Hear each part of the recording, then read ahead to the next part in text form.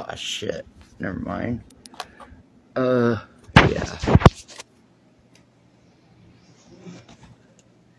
I'll just do this in the orange light.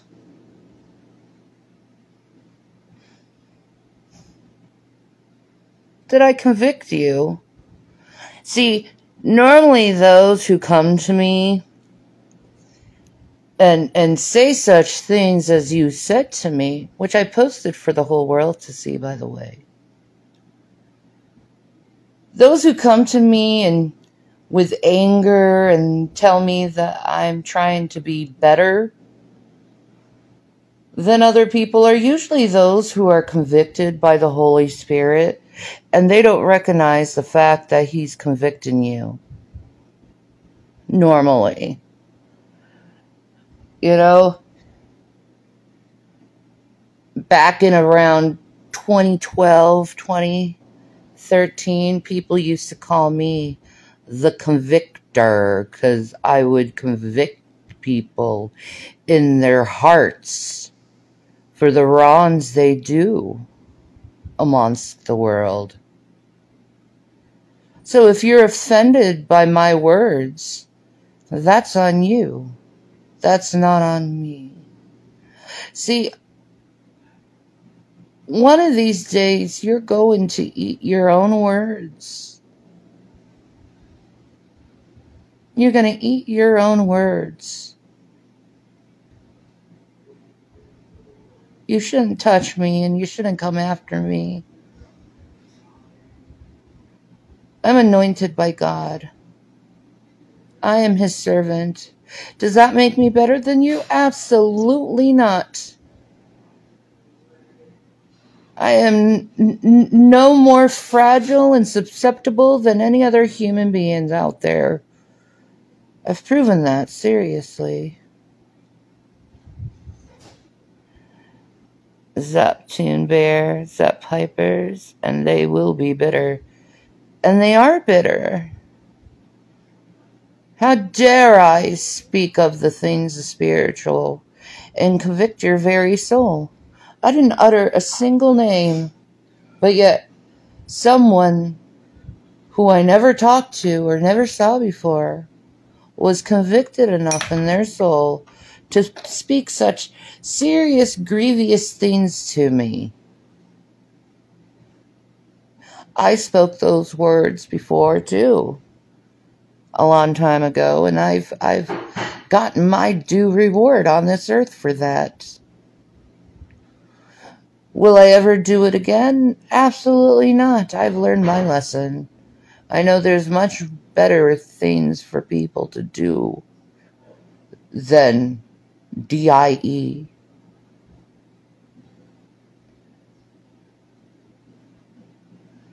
I want everyone to repent. I even want myself to repent. And if there's anything I need to repent for, the Lord will guide me to it and show me that my deeds are bad. But those words, you will eat them someday.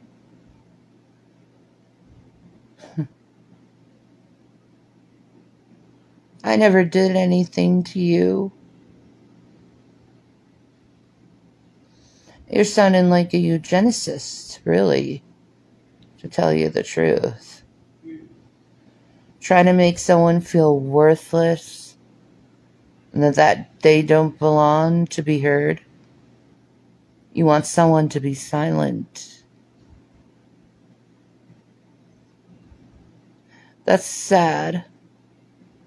When your opinion is solely your own, you could have just not listened to me if you hate me so much.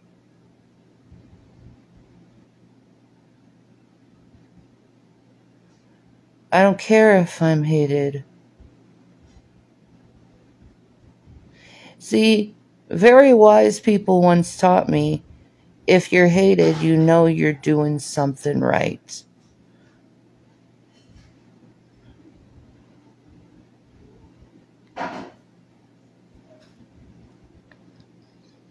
I'm not bothered by them.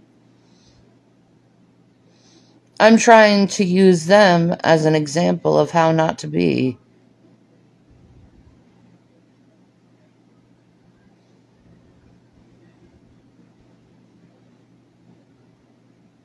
Don't be like that. Don't be like that. Don't be cold to people. Don't say those words to people.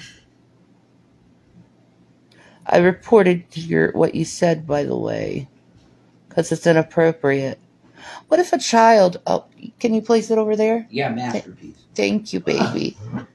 You're the love of my life. Really gorgeous. Yeah, I love it. Where was I? Sorry. That's okay.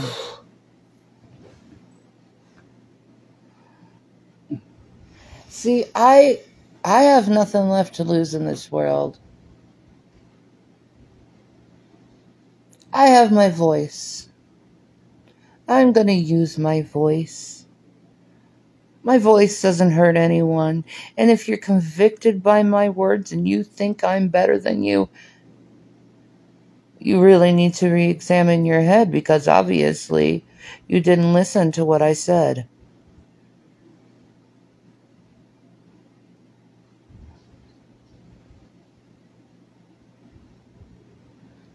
See, maybe it's you projecting, and maybe you think I'm better than you. And you're angry that you think I'm better than you, a better believer than you. Everything I have is given by God. It's not me. It's Him.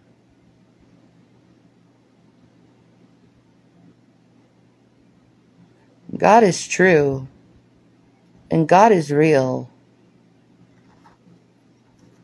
He always will be real.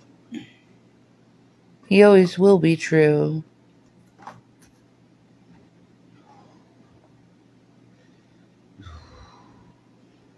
It's your fault. Your need to lash out on me.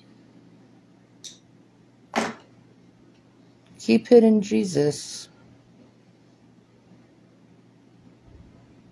But you're showing who you belong to.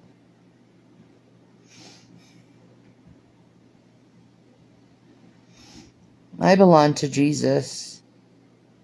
I belong to God. That's all I am. That's all there is left. Is me and God. And that's what happens when you take everything from someone, is they get closer to God. So, enjoy whatever comeuppance you get.